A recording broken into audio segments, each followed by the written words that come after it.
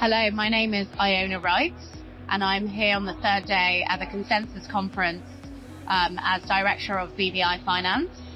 My other hat is also Senior Counsel for the BVI Regulatory and Risk Advisory Practice at Walker's BVI. It's great to be here. How does BVI Finance actively build and maintain strong relationships with key stakeholders, both locally and internationally, to support the jurisdiction's competitiveness? That's a great question, and actually it's very topical because at the moment BVI Finance is on a large Asia trade mission, which is taking a couple of weeks over in all the big cities, Hong Kong, Singapore, Shanghai, to name a few. And there's a delegation out there, so including the Deputy Premier, who's over raising awareness of the current regulatory initiatives, including in the crypto landscape, that are going through the BVI regulator and government at the moment, and really just looking to promote the jurisdiction and the financial services industry in the BVI. How does BVI Finance contribute to maintaining a business-friendly environment in the British Virgin Islands, and what initiatives are in place to support the growth of financial service sectors? So really the BVI Finance mission is threefold: protect, promote and people. Protect is really all about looking after its image and reputation, ensuring that the right message is communicated about the BVI. Promote is all to do with the BVI's financial products and services, and promoting its financial services industry to the globe, and raising awareness.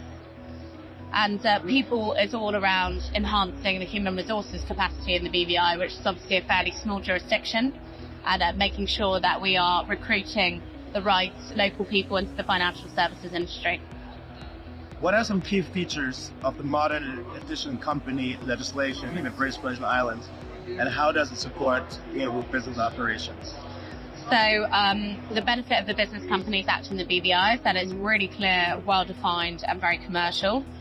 There is a reason that we have over 350,000 active companies, and it's very quick to market. So you can set up a BVI business company within 24 hours in the BVI, as long as you've got all your KYC in place. Looking ahead, what are the key priorities and initiatives that BVI Finance will focus on to further enhance the jurisdiction's global competitiveness in the financial services industry? So we are working with the government at the moment to get certainty on certain key regulatory initiatives.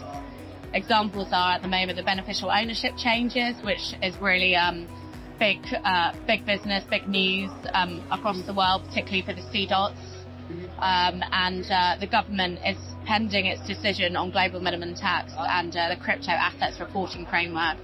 So lots to look forward to in terms of the regulatory pipeline. The next set of questions are going to be a little bit more general, but you can bring them back to BVI however you see fit. Can you share your perspective on the most significant developments in the blockchain space over the last year? So as a regulatory and risk advisory lawyer, I'm probably going to focus on regulation here, but I do think it's incredibly important to the blockchain space and really bringing it mainstream. A good example in the BVI is our Virtual Asset Service Providers Act, which was implemented last year.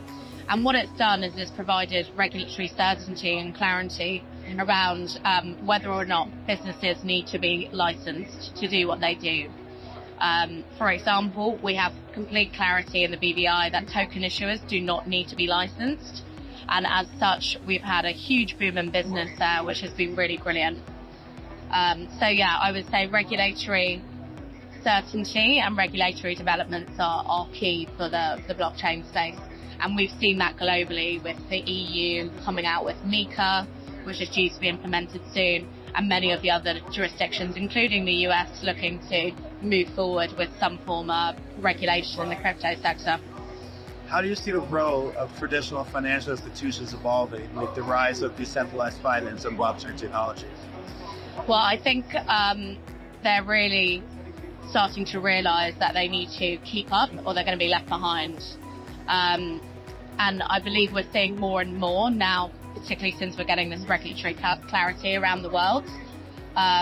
Examples of the TradFi sector working with the DeFi sector more and more in harmony and are looking to assist each other. A good example of this is I saw one of the speakers from Bitpanda yesterday. He was talking about how they are partnering with some of the big European banks, including in Germany, to assist them with some of their product offerings. So it's an exciting time, I think, as we start to see both TradFi and DeFi kind of coming together and providing unique solutions. What do you see as the biggest challenges facing the adoption of blockchain technology, and how can the industry overcome them? Probably, it would come down to reputation. Clearly, after what happened with FTX, crypto still has a way to go to really clean up its reputation from a mainstream perspective. I think in this sense, what there was the CFTC representative who was speaking yesterday, and she was saying it's important that crypto does not become synonymous with fraud. Fraudsters are just committing fraud. It doesn't matter whether they're using crypto or they're using fiat. And to this end, making sure that the space is appropriately regulated and setting the guardrails for regulation is key to ensuring that there is consumer trust in the industry. And I think we're getting closer and closer to that every day now. How do you envision the future of Web3, and what impact do you think it will have on the internet as we know it? I was reading something really interesting from the Ethereum website the other day about the evolution from Web 1 to Web 3. Web 1 was read-only, Web 2 was read-write, and Web 3 is read-write-own. So I think that kind of really sums up the impact it will have, is that we're moving now to a space where Web 3 means ownership, individual ownership over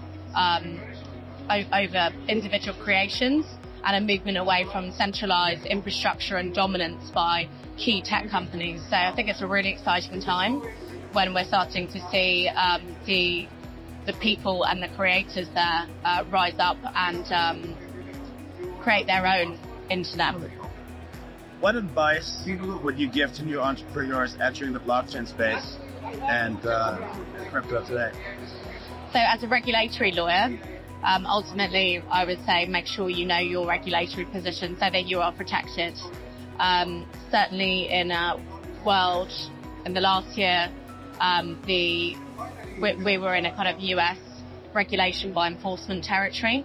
I think we're now looking at moving away from that, which is great, but clearly that's dominated the crypto industry. So it's really important to know your business model and get it blessed and make sure that you're acting in compliance with the laws so that you can get the fundraising that you're seeking, so that the counterparties you're dealing with, whether they're banks or exchanges, know that you know your position, and that way you can be secure about your business prospects.